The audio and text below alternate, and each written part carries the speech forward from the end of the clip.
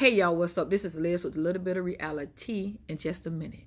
And I'm just shocked that Rocky, Latasha's husband, called and did a phone interview with Tasha K because I feel like he's dug himself deeper and deeper in the hole. Number one, he started calling the mistress by her real name. And Tasha K let him know that she didn't even know her name. And number two, he mentioned something about the royalty company having the sisters mixed up.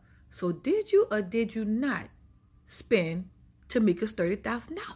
Like, the whole conversation that he was having with Tasha K made no sense. He kept talking about the feds. The feds involved. Like, he was talking like he's Scarface. Like, I didn't get it. Like, the interview should not have happened. He should not set himself up this way. And like the old folks say, I don't know if he got the root on Latocha Scott, but he got something.